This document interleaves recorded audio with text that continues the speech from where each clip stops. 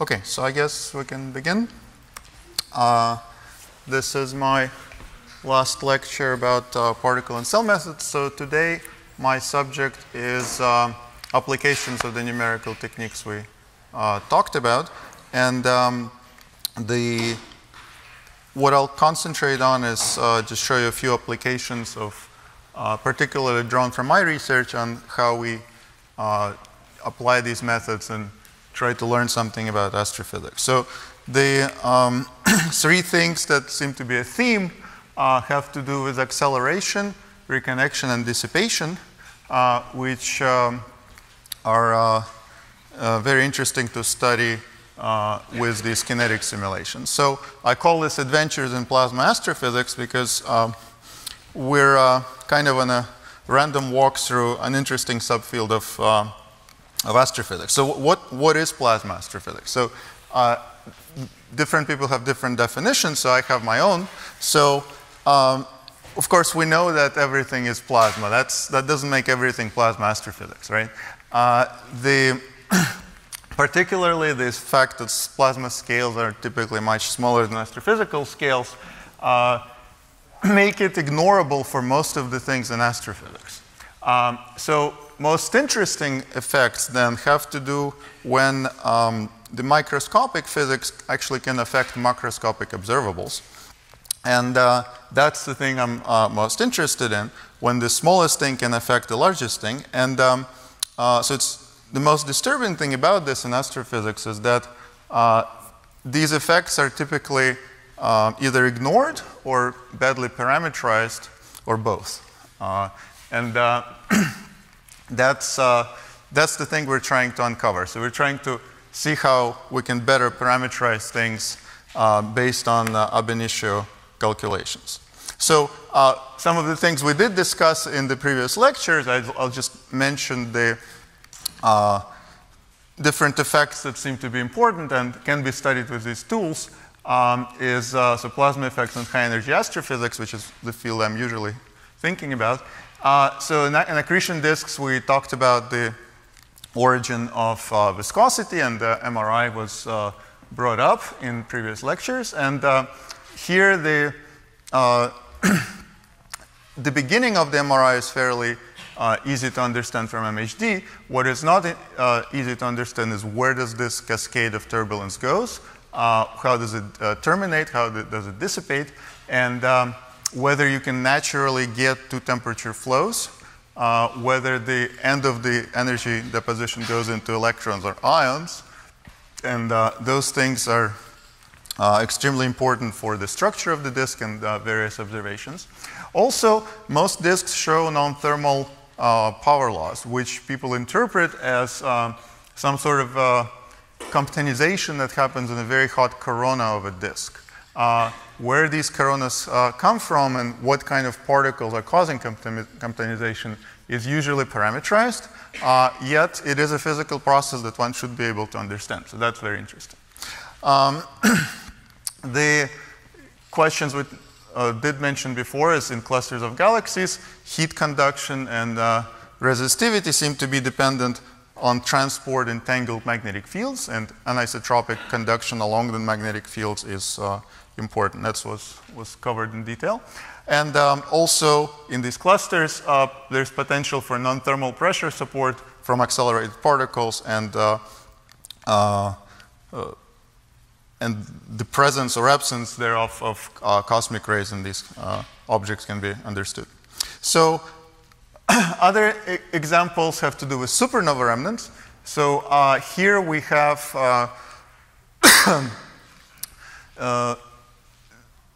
they're usually shining, many supernova remnants, particularly young ones, show very vigorous non-thermal emission.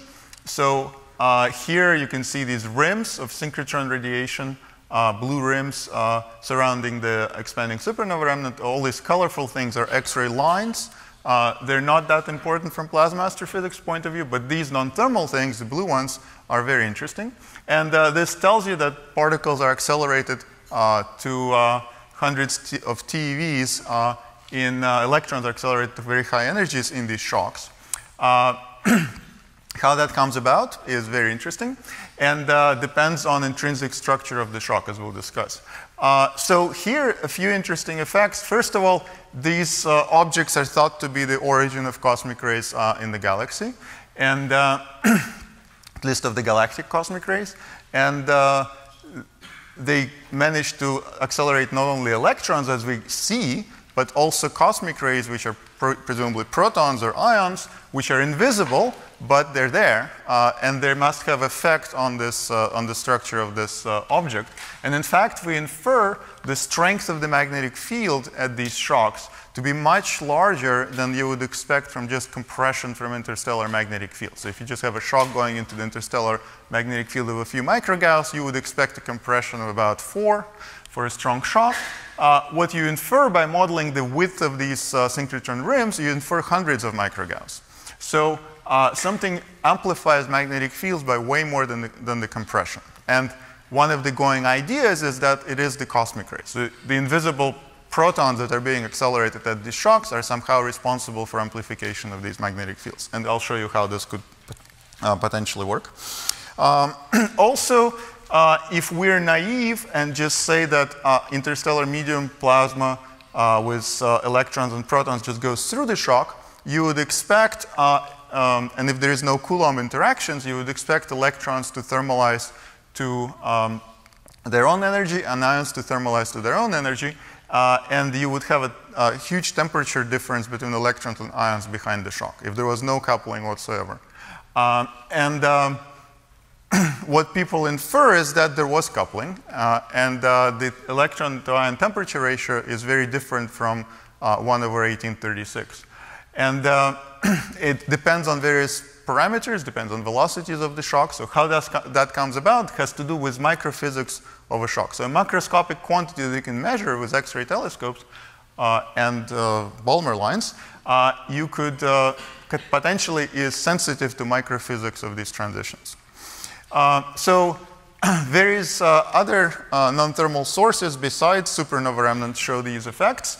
And the particular shock acceleration is very important in all of these things, pulsar nebulae, gamma ray burst jets, and clusters of galaxies. And here the physics of collisionless shocks, which is most of my lecture today, will be very important. So how supersonic flows decelerate, and particularly in the case where there is not much Coulomb interactions.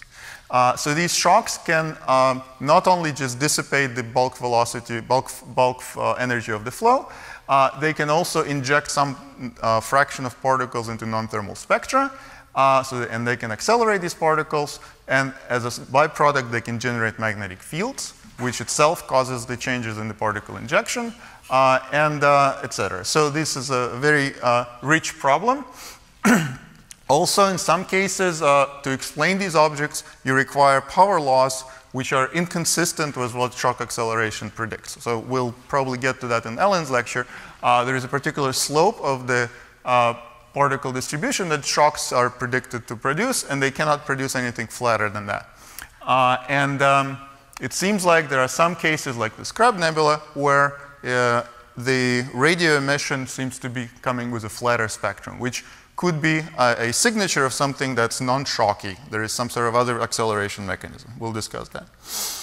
Okay, other places where this stuff comes up in high-energy astrophysics has to do with neutron star magnetospheres. Here, this is plasma physicist paradise. You have strong magnetic fields, you have strong rotation, you have strong gravity, although you can mostly ignore it compared to electromagnetic forces. And the beautiful thing is that this thing can make its own plasma. So it can accelerate particles to crazy energies, so pair production can be important due to curvature radiation and very strong magnetic fields. So you have these objects which are simple, in ideal language, they're just simple conductors with magnetic fields spinning around. They can build their own magnetospheres from scratch. They can create plasma around them. And then, while you can draw this dipolar field in the beginning, you do not know a priori what is the final shape of the magnetic field once the plasma effects are included. And that seems to be very important in order to understand all sorts of beautiful emission that we observe from these objects. So I'll talk about that too. Right, let's see. So we talked Sasha talked about this stuff, so relativistic jets and winds, and how collimation and acceleration are intrinsically tied together. And collimation, acceleration, and dissipation seem to be also connected, because to accelerate something, you need to convert magnetic to kinetic energy, and these things are all coupled together. How the magnetic energy gets converted into kinetic energy, there are ideal paths and there are non-ideal paths, so reconnection can also be very important in this business. Okay, and finally, we talked about this last time, so cosmic ray spectrum goes over many, many decades, and where this comes from and how these cosmic rays actually get to us is intrinsically can be determined and affected by the kinetic physics. So cosmic ray transport, how cosmic rays propagate through interstellar magnetic fields is something that we can study with kinetic simulations. So overall, the goals of this exercise is to try to explain the macroscopic object. We want to model the macroscopic objects, but we want to use microphysical parameterizations that are based on real physics. And this seems like a crazy thing to do, as usual, because the scales of our simulation are going to be tiny. The things that we need to explain are necessarily huge. And how to connect the two scales is not always obvious, but we will try. And so the hope is that we can constrain some of the scenarios in astrophysics based on the realistic microphysics that we can simulate. So the three things I'll focus on is collisional shocks and particle acceleration, relativistic magnetospheres of neutron stars, and acceleration in relativistic reconnection. And if I have time, I'll mention something about laboratory applications. Okay, so we spent a lot of time talking about the methods that we use. So it's mainly the particle in cell code, which you now have, but also a large chunk of this work was done using a hybrid simulation, which is called D-hybrid. It's very similar to other hybrid codes that are around. This was written by Louis Gargatti back a few years ago. So this one has kinetic ions and fluid electrons. And also other things we've used included MHD codes, the relativistic MHD codes, and what's called force-free codes, which are the applications of relativistic MHD for very highly magnetized situations, which is useful for pulsars. Okay, so let's talk about shocks. Basically, a shock is, as you know, just the way a supersonic flow encounters an obstacle and slows down to become in causal contact with the obstacle. And in the Earth environment, so a bullet flying through the air, these shocks have a thickness that is determined by the mean free path of particles in air. So micron size mean free path translates to a very thin shock transition. In this shock, density increases, velocity slows down, temperature increases. So that's great. In astrophysical shocks, the mean free path can be as large as the object itself. So in supernova remnants, it could be half of the size of the supernova remnant. Technically, just the two particle Coulomb collisions, because plasmas are so dilute and the velocities are so large, tens of thousands of kilometers per second, a few thousand kilometers per second for these shocks, the mean free path can be very large. So Coulomb collisions are probably not important, and therefore these shocks have to be mediated by some other physics. And that physics has to do with interaction between particles and collective electromagnetic fields created or supported by other particles. So this is why we talk about these strange name collision-less shocks. So from MHD, as you know by now, looking at how Athena solves shocks, a shock is nothing but a jump in the flow which conserves all of the things. It conserves momentum, density, momentum flux, energy flux, and so forth. And it's just a discontinuity. It's an infinitesimal discontinuity as far as MHD is concerned. Now, we know that in reality, there is some sort of plasma physics working on the underside, providing this effective viscosity and resistivity that you need to dissipate this ordered kinetic energy and slow down the flow. So there are some sort of demons sitting under the hood. And that would have been fine if these demons were just confined over there. The issue is that some of these fluctuations in electromagnetic fields that cause this dissipation do inject particles into acceleration process. So we call them CRs for cosmic rays. And these cosmic rays can, in principle, cycle around the shock and kind of gain energy every time they go back and forth. So this is the first order Fermi acceleration or diffusive shock acceleration that Ellen got to last time. This one relies on particles being able to cross the shock and be scattered from the upstream and the downstream and repeat the cycle many times. And as you can see, this is an effectively converging situation. So from the point of view of the downstream, the upstream is going towards it. From the point of view of the upstream, the downstream is going towards it.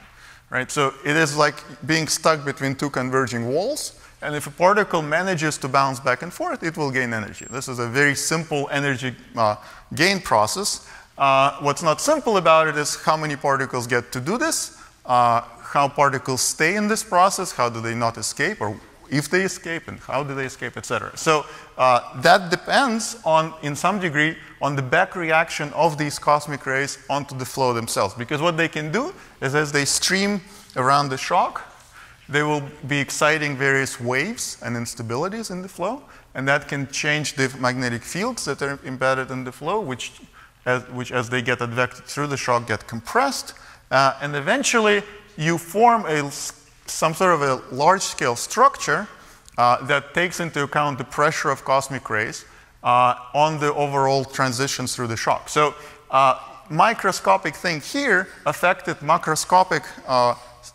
transition of the shock, and in principle these scales could be quite disparate.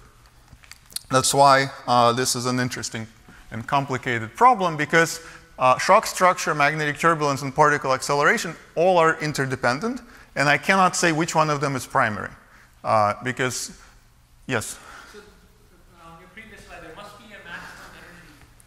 You said particles go back and forth, but they cannot just keep on moving forever and keep on gaining energy. There has to be some maximum energy. So, in 1D, there isn't. Usually what sets the maximal energy is the size of the object or how old it is. Absent other processes that can remove particles or make them lose energy, in 1D there is no limit.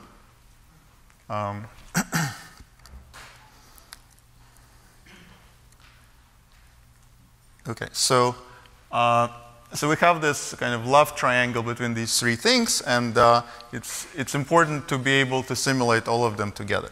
So the mechanism for acceleration already described. This effective bouncing between the upstream and the downstream, and it relies on effectively particle scattering in some sort of electromagnetic fields fluctuations around the shock. So a particle would presumably follow a magnetic field line, and then under some favorable conditions will be able to reflect and come back and cross the shock and start gaining energy because of these converging flows.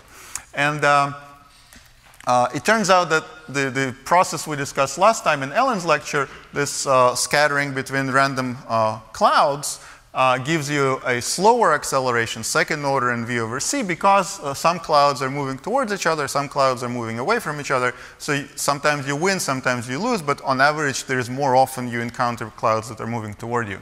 And that's why you still accelerate, but you do it slowly. In shocks, you always see converging flows, so you always get a benefit of acceleration.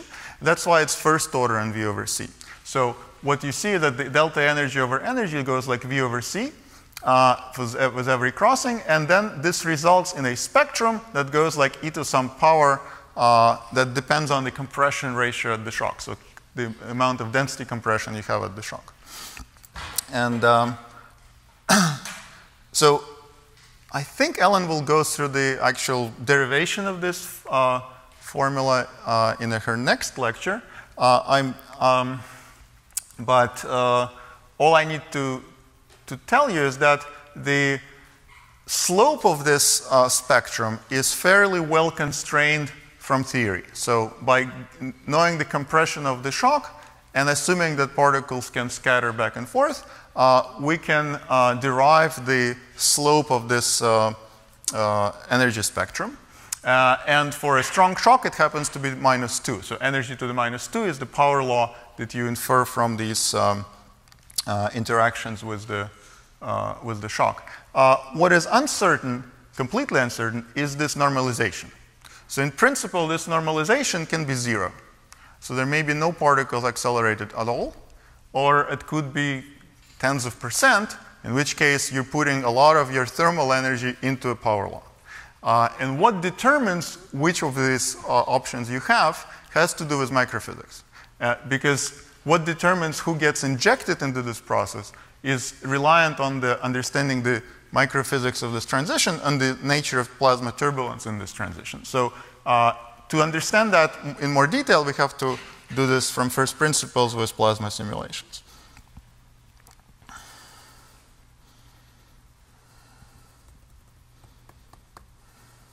So I will not do a detailed derivation. It will be in the notes, and I think Ellen will get to it. But the idea is that on every crossing, particles gain energy, and the energy gain is proportional to the velocity difference between the upstream and the downstream. But this process is lossy, because a particle has a certain probability of not making it back to the upstream, or rather making it back to the upstream. Because it depends on these random scatters, and some particles may not be able to scatter, so they will escape. So there is a certain probability of particles staying in the game. So the number of particles with the number of crossings will decrease like this, where p is the probability of staying in the acceleration process. And on every crossing, they will gain, their energy will increase with this factor beta, which depends on the compression. And from these two things, you can express J, the number of crossings, and you will get that the N of E will be the number of particles at certain energy, has a power law shape, and this index of the power law depends on the relative probabilities of escape and the amount of energy gain you get per cycle. And you can calculate these things precisely for a strong shock. And the answer is so e to the -2, or in momentum space, p to the -4. Okay, so what we try to do with simulations is to kind of see how this process actually unfolds. And what we do is we simulate collisionless shocks with particle and cell method, and the way we set it up is we have a supersonic flow impacting a wall, bouncing off the wall, and that launches a shock wave that propagates into this medium. So you may wonder, what is this wall? Why is there a wall? There is no wall in astrophysics. Really, there is. So if you think about what happens in a supernova remnant, when supernova ejecta are flying into the interstellar medium, what's happening is that the two fluids never mix. So the ejecta don't mix with the interstellar medium. So what's happening is that ejecta are kind of bouncing the interstellar medium particles out, and you have a shock wave propagating in the interstellar medium, right? So what this wall represents is a contact discontinuity between ejecta and the interstellar medium sitting in the frame of the contact, right? So in the frame of the contact, the interstellar medium is rushing at it, and it's bouncing off and creating a shock. So that's what we're doing. We can play with the composition of the flow, with the velocity of the flow, with the magnetic field in the flow. We can change its strength, we can change its direction, and see what kind of physics results. So the few results that we have right now, so we've tried both relativistic shocks, which was the first thing we've done, and then now in the recent years we do more non-relativistic shocks. The reason we started with relativistic shocks is that it's easier. It was the kind of a lower hanging fruit, because once you're using a particle and cell method, you have to resolve the speed of light. And so it's for your benefit if something moves relativistic, because then you don't waste a lot of CPU time on advecting the speed of light around. So relativistic shocks turned out to be easier to simulate. So what we find is how shock mechanism depends on the magnetization of the flow. We see examples of particle acceleration in some of the shocks, both relativistic and non-relativistic shocks. And we can determine the efficiency of acceleration as a function of various parameters like Mach number of the shock or the inclination of the magnetic field. We can measure the diffusion coefficient around these shocks and actually see this diffusive shock acceleration unfold, and we can prove that we're seeing Fermi acceleration.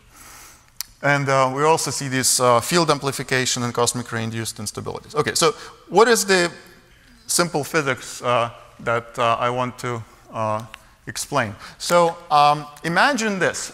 Imagine that you have two clouds trying to go through each other. So in some appropriate frame, this shock will look like two plasmas trying to go through each other.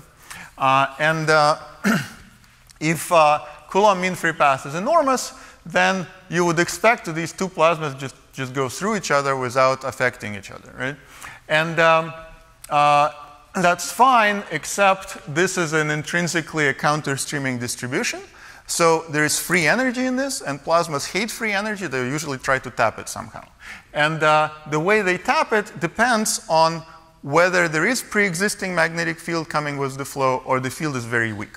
So in the limit of no field at all or very weak magnetic field, then what happens is that these two counter-streaming flows will create filamentation. And these instabilities are called filamentation instabilities. A subclass of it is called Weibel instabilities, or etc. So you'll have growth of turbulent magnetic fields from filamentation of these two flows that are going through each other. And those magnetic fields will start scattering particles. So they will deflect particles in these flows. And if the fields are strong enough, they will be able to slow down and turn the particles around. And that's how you get a compression. So the flows will slow down, the density will increase, and that's ultimately what's causing the viscosity. I'll show you examples of this. If you have sufficient magnetic field, then when two clouds try to go through each other, they will compress this magnetic field.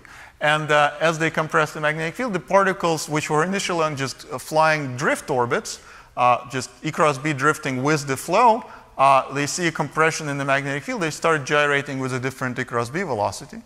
And that slows down the flow, and that increases the density, and that's how you get a magnetized shock. So you can have either unmagnetized shocks, which look more filamentary, or you can have magnetized shocks, which depend on this Larmor dynamics. So roughly, these filamentary shocks will look diffuse, and the magnetized shocks will look more compact, where the thickness is just given by one Larmor radius of the particle going through the shock. Okay, so we've tried to kind of map out the parameter space for astrophysical plasmas, and this kind of diagram is oversimplified but useful. So what I show here is on this axis I'm showing the force velocity of the shock. So this is gamma of the shock times v over shock over c. So this is nicely encapsulates both non-relativistic shocks and relativistic shocks. On this axis, I'm plotting magnetization. So magnetization is the ratio of magnetic energy to kinetic energy in the flow. One other way to express it is the 1 over inverse, so 1 divided by alphanic Mach number squared. So alphanic Mach number is velocity of the flow divided by the alphane velocity. And there are many other ways to express it. Is also ratio of cyclotron frequency, gyro frequency to plasma frequency times c over v, where v is the velocity of the flow, or the ratio of the skin depth to the Larmor radius for the ions in the flow squared. Okay, so, but basically it's a ratio of energies. How much energy you're carrying in the magnetic field compared to your kinetic energy. And what's shown here are different 3-letter abbreviations standing for different astrophysical objects and where they land in this parameter space. So solar wind, magnetic field is fairly strong compared to the velocities of the flow. So the alphane velocity is fairly significant. So these are fairly low Mach number shocks or high magnetization shocks. So these typical Mach numbers around 10 or less are encountered in the Earth bow shock and solar wind. So supernova remnants, they have a range. We don't exactly know. So the thickness of these blobs is a rough idea of the error bar. The velocities here are a few thousand kilometers per second, and the magnetization can range anywhere from, so Mach number can go anywhere from a few tens to a few hundreds. These shocks are in galaxy clusters, so here the velocities are again 500 to 1,000 kilometers per second, and these are stuff accreting onto a galaxy cluster. The magnetization is really unknown. There could be very weak magnetic field, or there could be sort of interstellar, intergalactic magnetic fields. So we don't know exactly. The AGN jets here are in the relativistic territory, gamma of about 10. Magnetic field could be very strong. They could be Poynting dominated compared to the kinetic energy, or it could be very small when the Poynting flux has dissipated. So there's a big range. Pulsar wind nebulae, they are powered by pulsars, creating a wind inside of a supernova remnant. So these things have fairly large gamma factor, could be all the way up to 10 to the 6. And the magnetization is probably something like 10 to the minus 3. We don't exactly know, but it's fairly small. Gamma ray bursts have large gamma factors from 100 to 1,000, and they're typically, things we're interested here are the forward shocks of gamma ray bursts.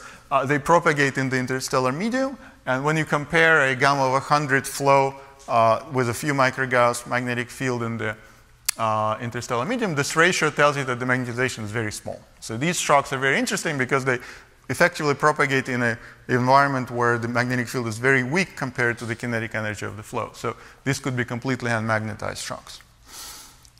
Okay, so what we map out is kind of which regimes show magnetic reflections, which regimes show filamentation, and without further ado, let me show you some examples of this. So this is a pair plasma impacting a wall. So this is a relativistic pair shock. Gamma of 15 is going to impact this wall, reflect from the wall, and you will see this is evolution of density. This is evolution of magnetic energy in 2 dimensions, and this is the profile of magnetic of density and magnetic energy. Is there a way to lower the light somehow? Can I do this here? No. Sorry. Below. Door below. Oh. Aha. Ooh.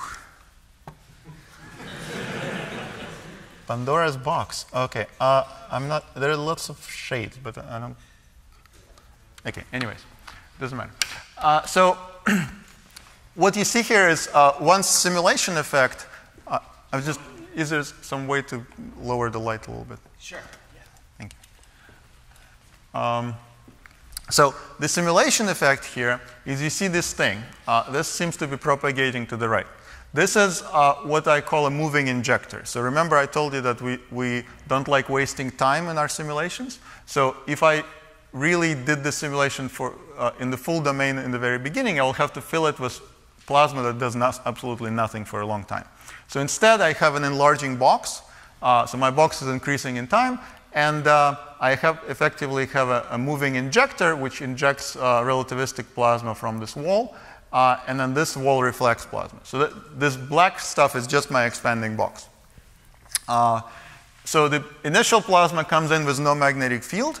And what you see here is creation of magnetic field from almost nothing. And this comes, I'll explain how this comes about. You see a compression. So in density, you see a shock front. This is obviously something propagating against the flow here. If you look at the shock jump conditions, if you average this way, you will see a compression, and this compression corresponds to what you get in 2 dimensions with a relativistic equation of state. So compression of a bit more than 3. This shows the magnetic energy. So you see these filamentations over here in magnetic energy. They add up to some maximum at around the shock, and then these magnetic fields start to decay behind the shock. So what is going on? What's going on is this Weibel instability that I mentioned last time, and the thing you've been able to simulate in your homework, is that there are some particles that are going away from the shock, they're reflected from the shock, they're interacting with an incoming flow, and this is again a counter-streaming distribution which creates these magnetic fields from nothing and makes them deflect particles in such a way as to amplify the magnetic field because they're increasing the currents. So they get amplified, these currents get arranged in such a way as to amplify the magnetic field. And that's what we see here. So these are the filaments in the upstream. They get tangled and disrupted as you get through the shock. This is where the field reaches its maximum, the generated field, and then the field is decaying in the downstream. In 3 dimensions, these filaments really look like filaments, and in cross-section, they actually look like loops. So you get these magnetic loops around each current filament, as you should. And then these loops merge, and they get very nonlinear as you get into the shock. Okay, so that's the way these fields look like. What do particles do? So remember I told you that looking at individual particles is usually a bad idea. So let me show you that. So what I show here is trajectories of a small fraction of particles from the simulation. And I'm showing a piece of the trajectory, so it's a little bit forward and backward in time compared to where the particle is right now. So in the background, the color is the magnetic energy. So you see this filamentation here. You see some yellow particles here, and you see some red particles corresponding to electrons and positrons. And to zeroth order, what you see that there is ordered motion here, as there should be, this is supersonic, and then there is kind of randomized motion over here. So you see particles going all over the place, and that's what you kind of expect from a thermal gas, right? You have a gas with random walk, and that's what's happening here. There is no collisions. The effective collisions are scattering on these magnetic islands. So these magnetic islands do randomize my particles, and it looks like it's a collisional gas, but it's really they're scattering off magnetic fields. Some particles get stuck on the magnetic filaments. You can see that they start gyrating around them. Okay, so that's roughly what you expect, and there is not much interesting. What you do notice if you stare at this for a few minutes is that there are some weird particles like this one, or like that one, or like this one, or like this one. So they seem to be going upstream or sideways, so I call them salmons because they like to go against the flow. And it is these guys that seem to be the most important ones. They're the rebels. They try to not go with the flow. And what they do is they are the ones that initialize this instability. So these are the particles reflected from the shock, and then when they counterstream with the incoming flow, they get the instability going, and then these particles are already energized. So you see them going sideways at fairly large momenta. So these particles have already participated in the acceleration process. Okay, so somewhat better way of looking at this is to look at what I call momentum space. So this is the x direction versus x momentum. And in this frame, the downstream is sitting with the velocity of the wall, which is not going anywhere. So the downstream is hot and average velocity is 0. That's my downstream. The incoming flow has a gamma of 15 and it's coming in this way. So it's a negative negative momentum over here. That's my incoming flow. And these are returning particles. So you can see there is a population of particles with positive momentum. There are a few of them. The color here is logarithmic, but there are a few of them, but they definitely go back. They go back towards the upstream. And it is these particles that cause these filaments in the first place. And these filaments, when they grow nonlinear and they totally separate the charges in the plasma and scatter the particle, that's when the shock comes. So the shock is a self-propagating nonlinear thing that's being created by itself. So it's a lovely problem to study because everything is so nonlinear. And partially this is why these methods are useful, because to be honest, they're fairly noisy methods. If you really want to study a very small fluctuation, good luck to you. But these things are very, very hard to miss. They're huge perturbation in the plasma. So that's the kind of effect PIC methods are really good for. Okay, so fine. So what do we see in terms of spectra? What we see is there are particles accelerated. So this is the downstream spectrum from the simulation, energy versus number of particles. And what you see here is the bulk of the particles have thermalized. There's a nice Maxwellian. The average energy of this Maxwellian is average energy of the incoming flow. But then there is a tail, and this tail can be fitted with a power law with an exponential cutoff. And as time marches on, this exponential cutoff is marching on as well. So it's increasing to higher energy. And this is very characteristic of what shock acceleration is doing. So these particles get to larger and larger energy as function of time. So initially, you could have fitted it with 2 Maxwellians, but as time goes on, the 2 Maxwellian fit doesn't work anymore, and you have to provide more. And power law is a much better fit. And for these shocks, we typically see like 10% of energy going into this tail, a few percent by number. This is an orbit of one of the lucky particles that got accelerated. So here I'm showing its energy as a function of time. And again, a piece of its orbit as it's flying around. The radius of the particle represents the energy of the particle. So it gets fatter as it gets more energetic. And you can see that it crossed the shock. It's sitting here. Then it's crossed the shock this way. It gets hit by the incoming flow. Its energy goes up. So these steps correspond to bounces between the upstream and the downstream, as Fermi predicted. So we have this. Well, actually, he didn't predict that. The shock acceleration was really developed as a theory in the 70s. But these kind of steps is what you get from these convergent flows. Okay, so that's the simplest thing you can do with no initial magnetic field, just self-generated magnetic field. And these kinds of shocks seem to be important for, say, gamma ray burst, where you have very weak magnetization in the upstream. This is what happens as we, right,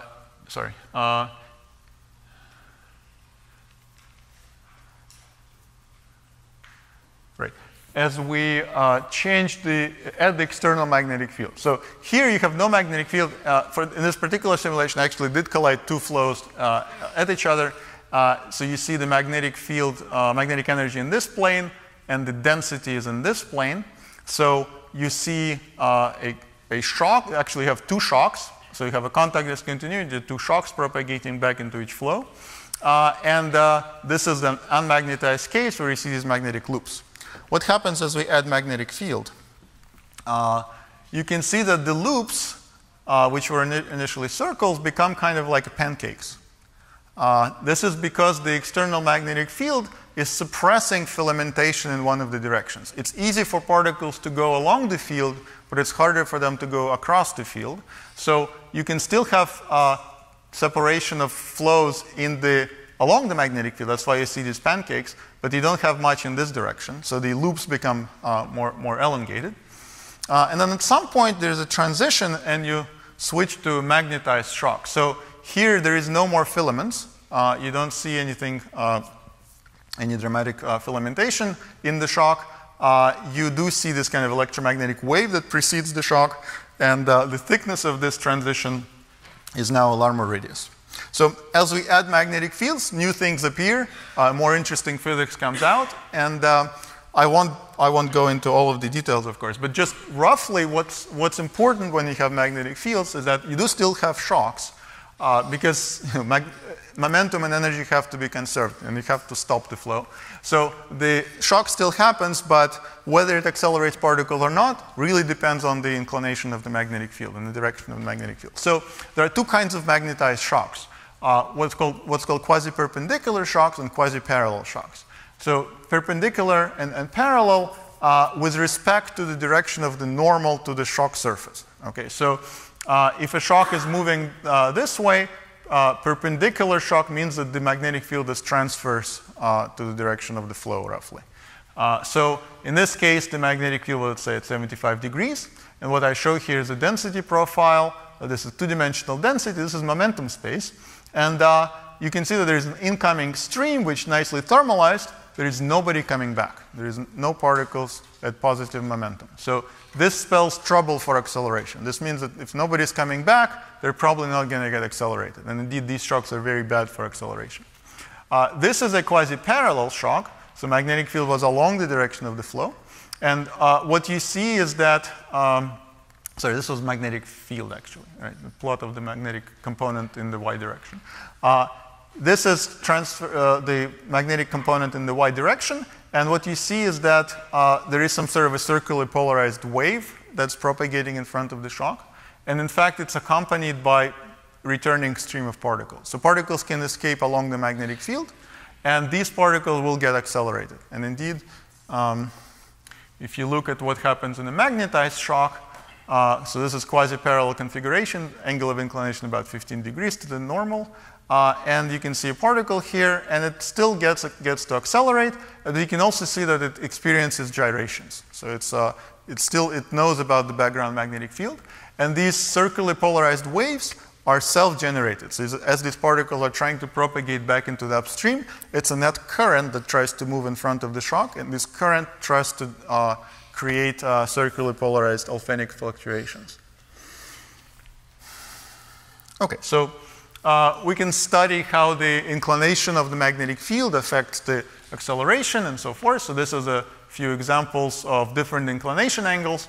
And you can see that from 0 to about 30-something degrees, acceleration actually gets more efficient as you incline the shock. And then at some point, it cuts off. So anything beyond about 34 degrees doesn't produce much acceleration. This is when you switch to these quasi-perpendicular shocks. And what's going on there is that at some point for these relativistic shocks, in order for you to outrun the shock while moving along the magnetic field, there will be a certain kinematic constraint. At some point, the magnetic field will be inclined so much that in order for a particle to outrun a relativistic shock, which moves at about c/3 in this frame, it would have to move faster than the speed of light, just because of the obliqueness. And that really cuts off acceleration. So we were hoping that there would be some sort of magic turbulence that would be so large that that would overwhelm this effect, but it doesn't seem to work. So for large enough inclinations, the acceleration really shuts off. You don't see much particle acceleration here. And this already starts to introduce interesting constraints on the kind of shocks you can expect in the relativistic flows. Basically, to summarize this part, we have this magnetic reflection. We have filamentation instability working in where the magnetization is low.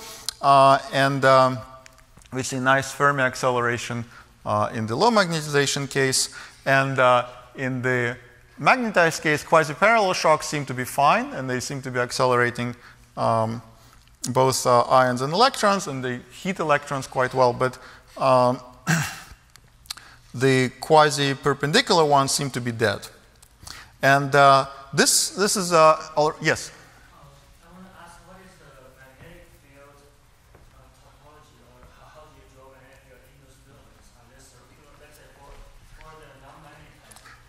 Right. So they're mostly circular. There is some component along the flow, but it's mostly circular.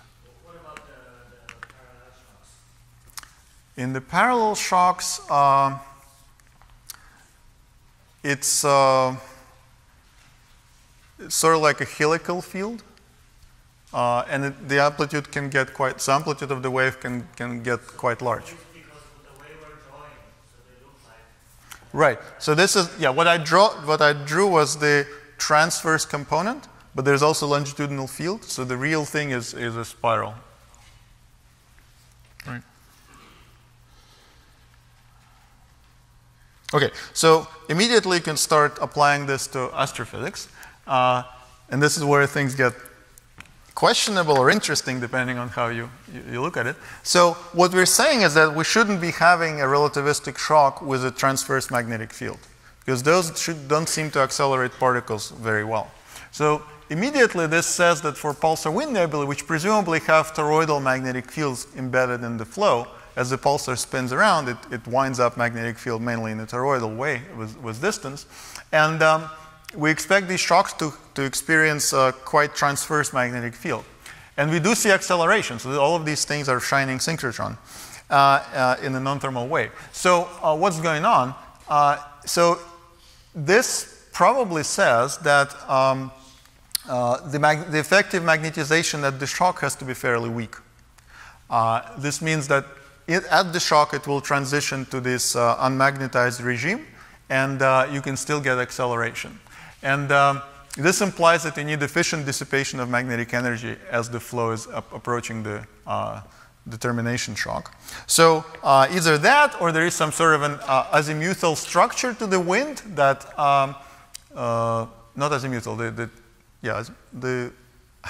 this way, latitudinal structure to the wind, which has different magnetization in different regions. So perhaps the equatorial region has weak magnetization, but perhaps the polar region has stronger magnetization. Alternatively, all of this stuff is not shocks and something else. Maybe reconnection has to be invoked. For AGN jets, the nicely wound toroidal magnetic field around the jet seems to be disfavored as origin of shock-accelerated particles in these knots and the hotspots. So the good thing is that the shocks here could be mildly relativistic, so in which case the constraints are not as bad as I described. But if they do infer a nicely toroidal magnetic field wound up around the jet, and the gamma factors are of order 10, then we may have to require some sort of shear in the flow that reorients magnetic fields and creates regions of quasi-parallel shocks. In then you can start accelerating particles. So perhaps there is some sort of a sheath or a spine in the jet that can do this. For gamma ray bursts, external shocks, low magnetization, high gamma flows seem to be working quite well. And so we can expect nice acceleration for the afterglow emission. The big question here is how long does this field survive, and can it survive for a very long time? And this is not yet understood. Because we see a lot of field generation right at the shock, but after the shock it seems to be falling off quite fast. When you need to explain a large volume of synchrotron emitting plasma, you want to have the field there as well. Just particles is not enough. So decay of the field is still a problem that needs to be understood in this field. Okay, let me show some things about non-relativistic shocks. So here we're interested again in the supernova remnant type situations. And in the non-relativistic case, it's not enough to just deal with electron-positron plasmas. You have to deal with electron-ion plasmas, so the separation of scales start to affect you quite a bit. Let me just show you a few examples of things that happen in the non-relativistic shocks. So this is a quasi-perpendicular magnetized shock in the non-relativistic case. So what you see here, this is a density profile. This is the momentum space of the ions. This is momentum space of electrons. This is density in 2 dimensions. This is the magnetic energy and the out-of-plane component of the magnetic field. So what you see is that, so there is sufficiently strong magnetic field that this is all magnetized, and the shock structure is mediated by this Larmor gyration of particles. So you can see that ions come in, they gyrate, and then they get advected into the downstream. Corresponding to this gyration, you see compression in the density. And this density kind of is oscillatory as the shock is propagating. This is the 2-dimensional structure of it. You can see there are interesting waves. So there are these oblique waves that seem to be propagating in front of the shock, and they seem to be related to this returning ion stream.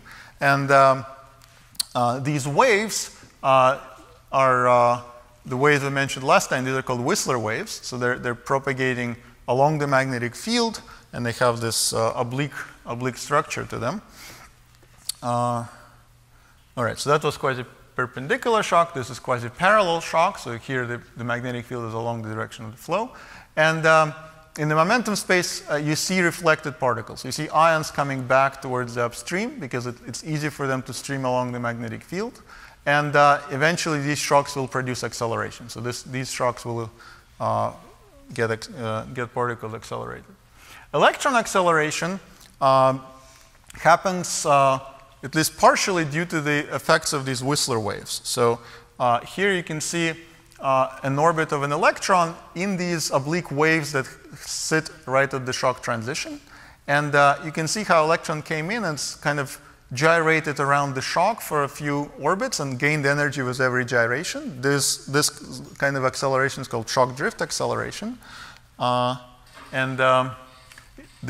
first, it gained some energy from the parallel component of the electric field in these Whistler waves. So that's a very kinetic effect from these waves. So those waves seem to be injecting electrons into this acceleration process. As the particle gains more and more energy, this is second stage, it kind of drifts around the shock and samples both the upstream and the downstream. Now the particle has large enough Larmor radius to really sample the upstream and the downstream, and it gets accelerated in a more efficient way. So this shows some examples of how electrons can get injected, and indeed we see some injection of electrons in the quasi-perpendicular shocks. There is not much acceleration for ions in the quasi-perpendicular shocks. Quasi-parallel shocks, on the other hand, do seem to accelerate ions quite well. So the long-term evolution of this process and whether the electrons really grow a tail much further here is still under discussion, and we're still trying to figure this out. So we do see initial injection of electrons, but it's not clear whether DSA-type acceleration can really proceed. These shocks seem to be sending some electrons back into the upstream, but it's not clear whether there is enough turbulence to trap them and make them accelerate. Okay, so as we saw, there are two things related to shock acceleration. One is reflection of particles that go back towards the upstream, and another is the return of particles back to the downstream. So you need both injection, which is what happens at the shock, and then you need turbulence that scatters you back and sends you back towards the downstream. And so what we find usually is that these, as I said, parallel shocks are good for ions acceleration. Recently we found that they also accelerate electrons. Perpendicular shocks mainly inject electrons, but how far it goes, we still don't understand. So here, it's useful. We wanted to study more this process of ion acceleration to see how far we can go. And we needed to go to longer time scales, and this is where we switched to hybrid simulations. So in hybrid simulations, we ignore electrons, but we just look at the kinetic ions. And this shows an example of such a shock. So here, this is now on a much larger scale. This is now skin depth of ions. And here the density and the magnetic field out of plane. And just a few representative orbits of particles are shown. And what you see is that these particles go. You see their tails are kind of Larmor gyrations. They gyrate around magnetic fields. And as they bounce off the shock, they go back upstream. They drive waves. They scatter. And this proceeds to give you an acceleration process. So with hybrid simulations, we could actually push this long enough to see a very nice formation of a power law with a slope that we can compare it to the theory. So in this case, we get the p to the minus 4 in momentum space. For non-relativistic flows, this translates to the e to the minus 1.5. And so this plot is multiplied by e to the 1.5. So you see a nice formation with time. So as you get from blue to red line, this is time evolution, and you form a very nice long tail that in ions that proceeds to get to higher energies, and the slope is consistent with Fermi acceleration. And if one of the side effects of this is that you put a few tenths of % of energy into this tail, and that energy has to come from something, and it comes from the downstream temperature of the Maxwellian. So the Maxwellian cools, and that energy went into the accelerated particles. So that's a nice nonlinear effect that we observe. The magnetic field gets amplified by these returning particles, and the physics of that has to do with current-driven instabilities. So cosmic rays, as they propagate, so they move with the shock through the upstream medium, and that creates a current. So there is a net current of positive protons that tries to propagate through the upstream. And upstream doesn't like that, and it starts to react by compensating the current with a current of electrons. And this system becomes unstable because the Larmor radius of cosmic rays is much larger than the Larmor radius of electrons in the background plasma. And this can drive a wave. So this is called a non-resonant instability, or Bell's instability. So the way this works is that the ions are assumed to have very large Larmor radius, but the background flow is magnetized. And that current of ions that you put into the magnetized medium, if you imagine a small loop of the magnetic field around this current, it will be expelled by the J cross B forces. So what you have is a kind of growth of a circularly polarized wave. I'll show you in 3D. This is easier to understand. Let me show you this. So this is a density of plasma. Initially, there is magnetic field, and I'm driving a current of cosmic rays through this box along the magnetic field. And what you're seeing is that there are these circularly polarized waves that start to grow. And every loop of these magnetic fields encompasses a current, and the J cross B force pushes it apart. So you start expanding these loops, and they're frozen into the plasma. You actually also drive density compressions on the plasma. So it kind of creates concentrations of current and low density. So that's the Bell's instability driven by cosmic rays. So this happens when the Larmor radius of cosmic rays is large. Eventually, this instability saturates by trapping the cosmic rays. So if the magnetic field grows large enough, the Larmor radius of the cosmic rays is no longer infinite. They get confined by the magnetic field, and this transitions to a resonant instability, where the cosmic rays can resonate with the waves. And so the nice thing is that we can study this in the context of a shock. So it's not just a periodic box anymore. You can actually evolve this long enough to see the formation of how these instabilities grow, how they create holes in the plasma, how they corrugate the shock. So you can see these various nonlinear effects driven by this current. So you can see this current is evacuating regions in the upstream plasma, then it hits the shock, you get these interesting bubbles. You can amplify the magnetic field even more in the downstream due to turnovers as the plasma is stirred by this inhomogeneities at the shock. So we do see magnetic field amplification, and we can quantify how this magnetic field amplification depends on the inclination of the shock and the Mach number. And it seems like, for fairly optimistic conditions, but it seems reasonable to expect that for Mach numbers that we expect from supernova remnant, we can amplify magnetic fields by factors of 40 or so. So this seems to be consistent with what we need from the observation. So it looks like these cosmic rays can drive enough turbulence in the upstream to amplify the magnetic field and explain some of the observations that we see from supernova remnants. Okay, so right. So one thing that is that we studied in detail is to figure out what determines the number of particles that goes into the tail. So it's roughly around 1%, but why is it 1%? Why is it not 16%? Is kind of a question that was fairly difficult to answer. So one of the things we looked at was, well, first of all, the shock itself is quite variable. So this is momentum space of a quasi-parallel shock, and you can see that there are strange overturnings that happen as the shock is propagating. And it turned out that the shock itself is reflecting particles at some times, and it's not reflecting particles at other times. So this transmission through the shock is not a constant thing in time. Some particles arrive at a very opportune moment to be reflected, and some don't. And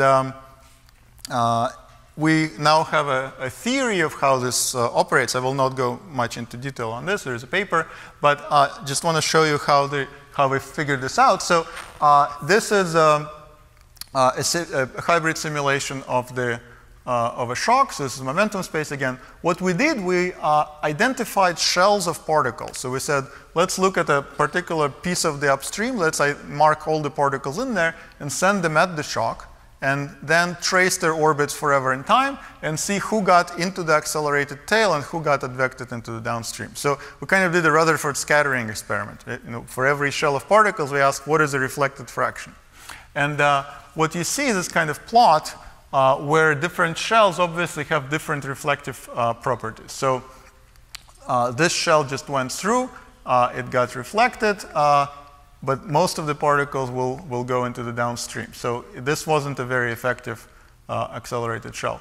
Now, this effective shell just got launched over here. These are the particles that are coming through.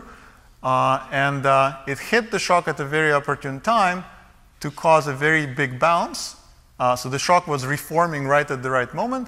So the purple particles will eventually join the diffusive shock acceleration. You can see they do several cycles around the shock, and every cycle they gain energy from this shock drift acceleration, and the lucky ones will eventually join the diffusive shock acceleration. They will be able to outrun the shock and escape towards the upstream.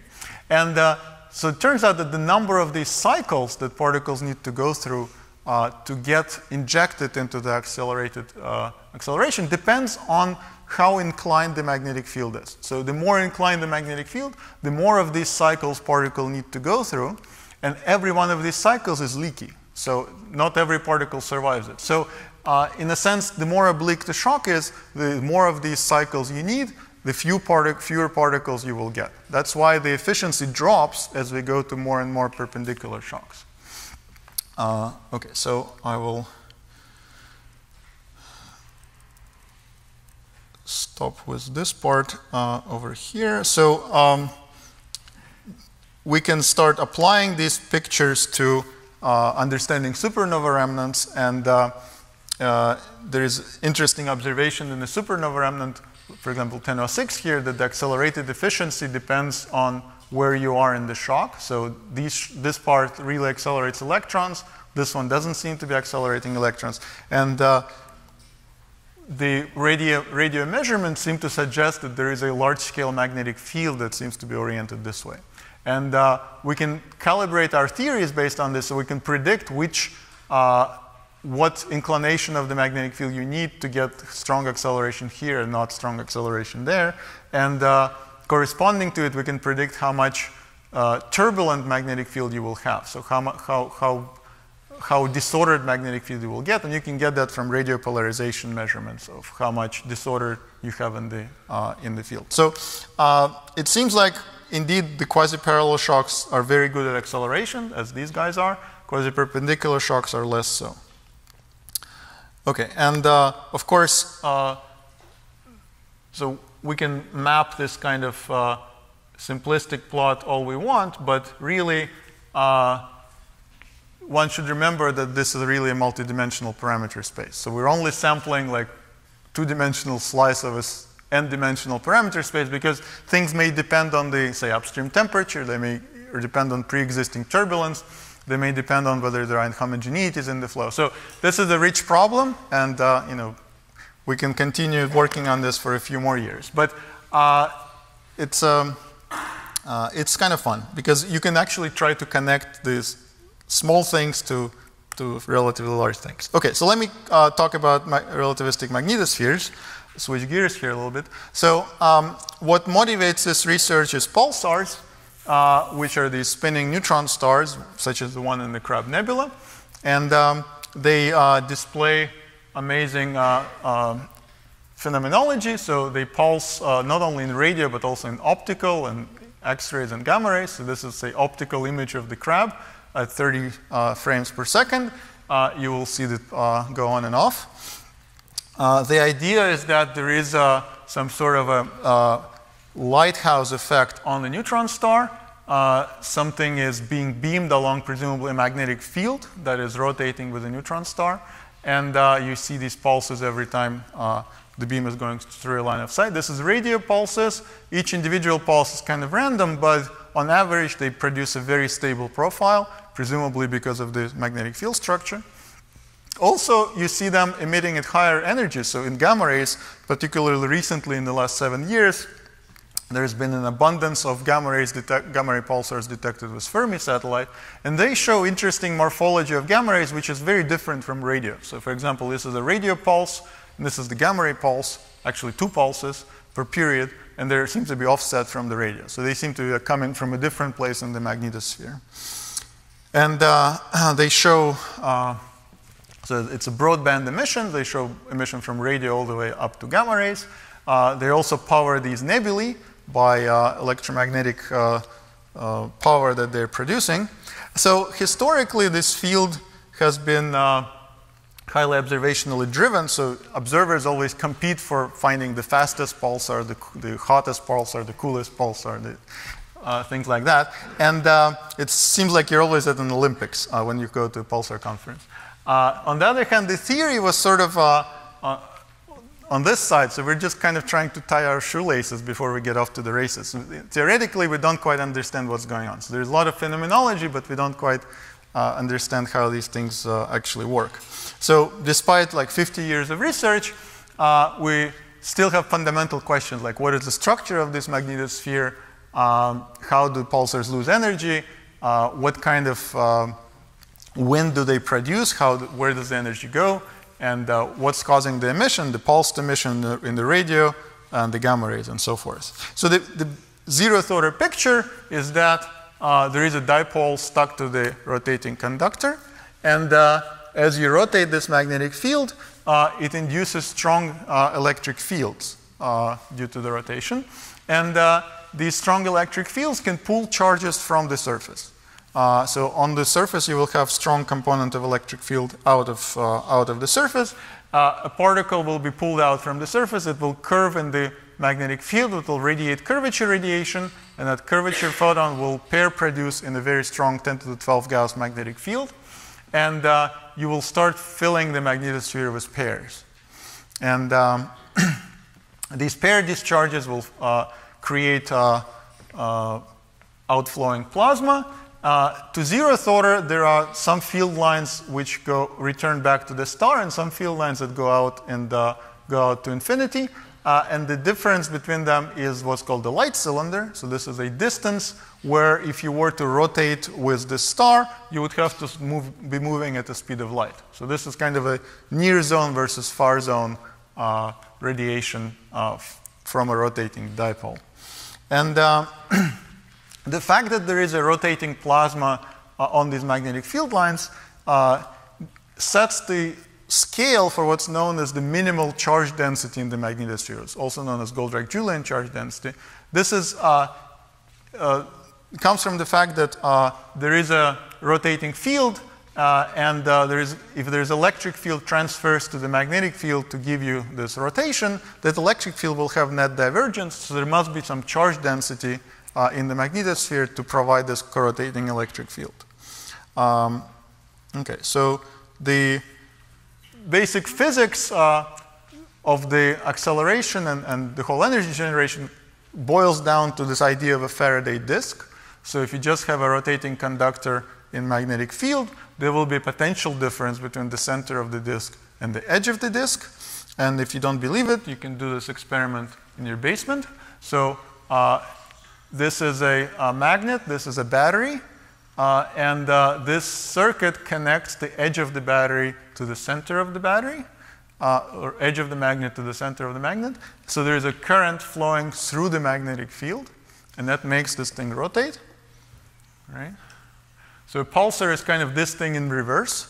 So a pulsar is spinning magnet, and it has a potential difference between the edge and the center.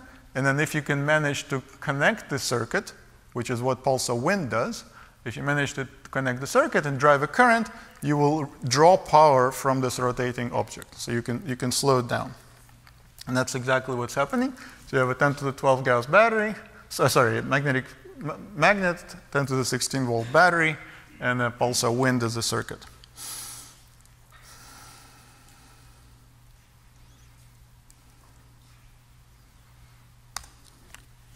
So as I mentioned, this cartoon that comes from Goldrack and Julian in 1969 says that there is this co-rotating magnetosphere. There are open field lines separated by the light cylinder. And as these field lines are rotating, there will be electric field, so that E cross B gives you the rotational velocity. You can see that this electric field has net divergence, so there is a charge density here. If that charge is flowing out at the speed of light, there is a current. That current will provide a toroidal magnetic field. And now you have toroidal magnetic field, poloidal electric field, E cross B equals Poynting flux. So there is a radial Poynting flux that this thing is radiating. So this spinning conductor in the presence of plasma will produce a radial Poynting flux, which is the spin down. And so it's losing energy to the outside world. Okay. And that's what mostly pulsars do. Now the question is, how do they get to this state? So you need the plasma in the magnetosphere. And how it got there turns out to be non-trivial.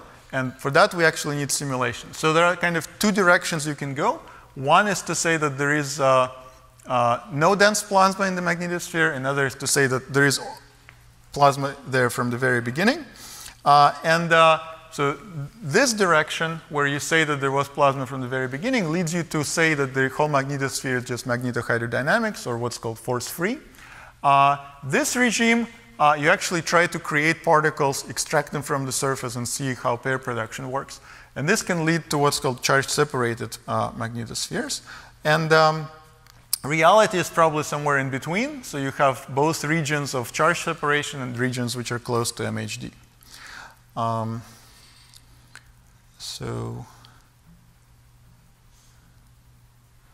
Right.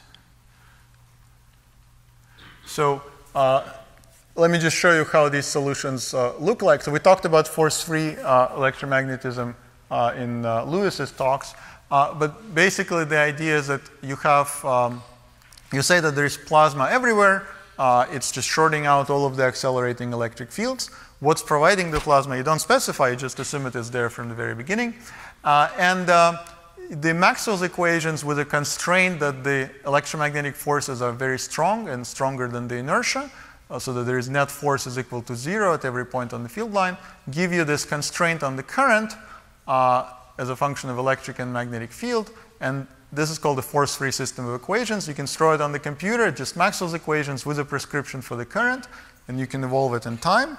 And this is what it looks like. So you start with a dipole, you spin it. The color here is the out-of-plane magnetic field. So you develop a wound-up magnetic field in one direction, wound up in the other way on the bottom, because these field lines are returning, and these are outgoing. And you form this closed zone and open zone, and it settles to an equilibrium. So the current structure is that there is an outflowing current on these field lines, and there is a return current splitting at the y point and coming down to the star. And you can solve this even in 3 dimensions. So this is the force-free simulation in 3D, and you can see how the field lines look. There's a closed zone, open zone, and you could have a 3-dimensional rotator. The solution, so already with this field geometry, you can do a lot of things. You can try to beam radiation along different field lines. If you do that, one hint emerges is that this current sheet that forms around the light cylinder and beyond, this equatorial current sheet, which seems to be inclined in this case, is a region where light should be originated for the gamma rays. So to explain the double peak gamma rays, you want the pulse to come from right here and then from right here, and they will be offset from the radio, which comes from there. So the radio and the gamma rays can be offset this way if the gamma rays are coming from the current sheet. And so this gives you a hint that there is something interesting going on in this current sheet, and you could eventually model this. So these abundant plasma models, which assume plasma everywhere, they allow us to do interesting things. They allow us to compute some spin down, how it depends on the inclination angle and so forth, but they don't have any physics of acceleration and no explicit physics of radiation. So we're not completely sure that these solutions actually work. And in fact, when we tried to do this with just particle in cell straightforwardly, we encountered a strange solution. So if you just allow particles to leave the surface, and let's say you don't have any pair production, then what you get are these strange solutions. So electrons here are shown in white, and red is the ions or positrons, which are extracted from the star. As the star is rotating, there are electric fields that pull the charges off the surface. And you form these strange electrospheres. These are kind of electrostatically trapped charges hanging around the star. There's almost no wind being produced. Even if you incline this thing, it still is not producing a nice outflow. So there is some sort of electrostatic trap that does not allow these particles to produce a nice wind. So when we started playing with PIC with this problem, we decided, well, let's see if we can check this solution against our force-free simulation. So in the force-free simulations, we assumed that everything was filled with plasma. And indeed, if we dump a lot of plasma onto the PIC simulation, it does produce something that looks like a force-free. So it produces these closed field lines, open field lines, and there's an outflow. And the spin down is very similar. The current does what you expect. This is an outflowing current. This is a returning current. And we also see acceleration of particles in the sheet. So in the sheet, you have these alternating magnetic fields, which cause reconnection, and that accelerates particles. So this shows the region where most of the accelerated particles live, which seems to be in the current sheet, which is good. So if the magnetosphere can be filled with plasma, then this is consistent with what we want to get from the to see gamma rays. Now, but let's see if we can actually fill the magnetosphere with plasma. So here, so Alex Chen, who is in this audience, has tried a simulation with pair production. So you not only just pull out charges from the surface, but you also allow for pair production. And this shows his plot for the density of positive particles and density of negative particles. And what you see is that there is abundance of negative particles here and no positive particles. That means that even though you were pulling charges from the surface and you allowed for pair production, you don't get a lot of pairs in the polar zone. So only the kind of a charge-separated solution is flowing out here. And in the current sheet, you do have both signs. And so if you have pair production in the current sheet, then this solution seems to produce a wind. It's a little bit weird because this is not going to be a nice pair plasma in here. So what's going to make radio emission, we're not clear. But nevertheless, this was a solution. We got very similar result with our code. So this is a electron density and positron density. You can see that there is abundance of electrons, not much in terms of positrons. So there is not much pair production going on. And we tried inclining this thing and looking in 3D, and it's still pretty much the same. So there is not much active pair production going on. So what's happening? It turned out that just by the kind of unlucky coincidence, maybe, is that what's going on is that these polar caps are being constrained to provide a certain amount of current that the global magnetosphere tells it to provide. So the current is set by the twist of the overall large-scale magnetosphere. And that twist is set by the physics of the light cylinder. And that tells you how much current needs to be produced. And then the local electrostatics tries to pull out the right sign of charge from the surface.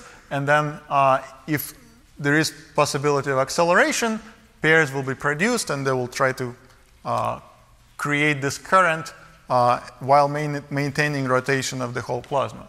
So it turns out that there's a critical parameter, the current density that flows along these field lines, divided by the characteristic charge density in the magnetosphere, which is called the Goldrake-Julian charge density times the speed of light.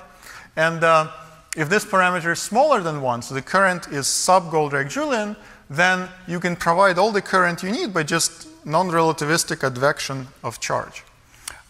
If this current is larger than the Goldrake-Julian current, then you cannot move the particles fast enough to provide the current, so there must be some acceleration and discharge to produce more current that you can pull out with just net one charge, one sign of charge.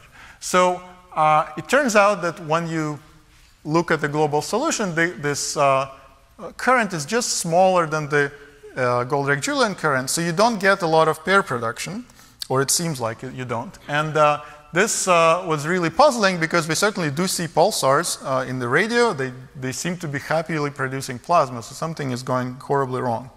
And so Sasha Filippov, who is a graduate student here, realized that what we're missing is something that we thought was completely irrelevant, which is general relativity.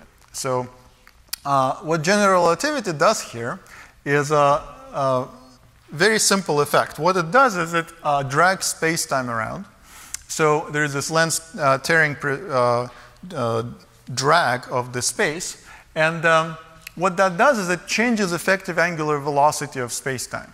So when you're sitting close to a neutron star, your effective angular frequency is different than what you would have inferred from infinity. So what that does is it changes your local space charge that you need for rotation of the field. So the local charge density drops, while the current that is required is still maintained from the twist at the light cylinder, which is far enough in the flat space. So the current and the local Goldilocks-Julian density now are not controlled by the same thing, and you can have a situation for reasonable compactnesses of neutron stars that the current over Goldilocks-Julian charge density becomes larger than 1. And then you start getting pair production and cascades. So he had to do this, he modified his PIC code by adding all of these GR terms. So this is a gravitoelectric term, I suppose, which depends on the lens-tearing frequency here. And this is the lapse function. So we added these terms to the Maxwell's equations and evolved particles in this curved spacetime. And this is what it looks like. So this is electron density, this is positron density. So initially you have only pair production on very small part of the open zone, but eventually you do. So you do produce a lot of pairs here. So this pair production region expands. It doesn't cover all of the field lines, but you do get dense plasma at least on some polar field lines. And this persists in 3 dimensions. So if you go to 3D, this is the plot in the plane of rotation and magnetic field. And you see here electron density and positron density, which means that there is pair production going on. This is the case in flat space. You don't have a lot of pairs here. So this is positrons, this is electrons. Okay, so GR seems to really save the day, and it seems to be important, although we really didn't expect that to be important. And now with these global models, you can actually try to produce light curves. So you actually have reconnection happening in these current sheets, and we can actually model this reconnection. We can look at the particle spectra, and also we can beam radiation as it flies out. And this is the kind of light curves that you produce. So you can get these double-peaked light curves per period. So it looks like these kinetic models are allowing us to not only model the global structure of the solution, but also to understand emission by looking deeply in what's happening in the current sheets. So finally, in the last minute, I want to show you some results from reconnection. So physics of reconnection was important for this pulsar stuff, but really you can study it in isolation, and this has been done for many years in many contexts. So the one I'm more interested in is relativistic reconnection, which means that the magnetic energy is comparable or larger than the rest mass. So this parameter, magnetic energy divided by the rest mass, is larger than 1, which leads to a relativistic situation. And these simulations were done by Lorenzo Cironi. So what you have here is a magnetic field that's alternating initially, and you have a current sheet over here, and as you let it go, it starts reconnecting. You see a lot of islands here, and these islands start to merge, and there are X points that are created. So we'll zoom in on one of these regions in the next slide. This shows the magnetic energy. So there are regions where magnetic field is enhanced and regions where the magnetic field is being depleted. So let's zoom in on this region more. So this shows the density you see this formation of plasmoids outflowing from the X points, and they reach larger and larger blobs and eventually merge. So these kind of simulations are a little bit tricky because you have to worry about boundary conditions. So we actually have simulations which allow for very nice outflowing boundary condition on this side, so we don't have to worry about the periodicity in that direction, which seems to plague a lot of simulations in this field. So we have, this shows the inflow velocity and outflow velocity in the reconnection region. And what we find is that reconnection is indeed fast. It goes at about 0.1 alpha in velocity. But what's more interesting is that it produces non-thermal power loss. So if we look at the total spectrum, what we find is that there is a nice power law that's being produced, and the power law index is somewhere between 2 and 1, depending on how strong the magnetization is. And so if you were to just naively convert all of the magnetic energy into Maxwell-Boltzmann distribution, you would get something like this, which is definitely not a good fit. And the physics of this acceleration is still a bit subject of theological debates between different groups. But what's clear is that, so here's a particle, it went through the X point, then it ended up in a big island, and here it gained more energy as the two islands merged, and it experienced what's called anti-reconnection. So you can see this is its energy, right? So it's clear that most of the energy is being gained in the islands when the islands contract and merge. However, what we find is that this is not the reason why you get a power law. So convergence in the islands is something that can boost your energy, but it's not what determines the power law. It seems like that the fact that there is a power law is determined by this moment. So only the particles that cross close to the X points, when they cross close to the X points, that's what sets the initial power law, which then gets amplified when these islands start to merge and produce more reconnection. So this is shown here. So the highest energy particles, this shows energy versus location where particles cross the current sheet. And the ones that cross close to the X point, which is this region, they gain most of they become highest energy particles. The ones that cross outside this region get less energy. But the power law is already set right there. Okay, so we find that reconnection is efficient. It proceeds at fast velocities, but by 0.1 c for a relativistic case.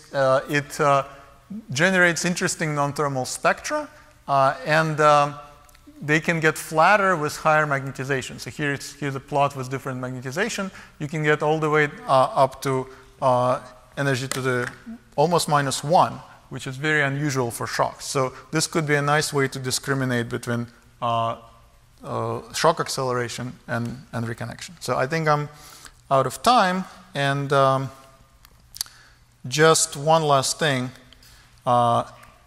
So we actually try to test some of these things that our codes produce in the laboratory. So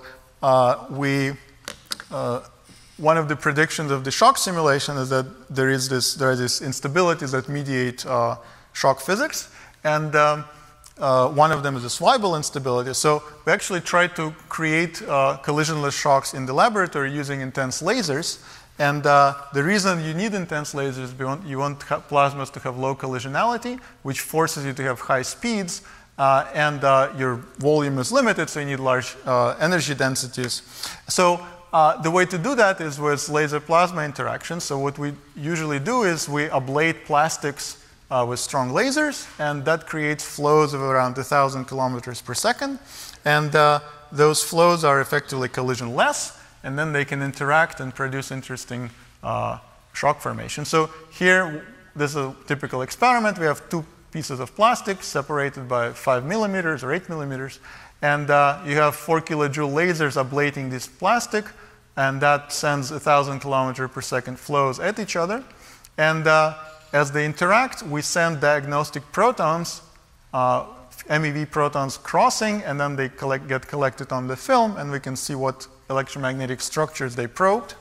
And this is what we see. So this is data as a function of time. We see these kind of filamentary structures develop. So, and this is simulation with our PIC codes.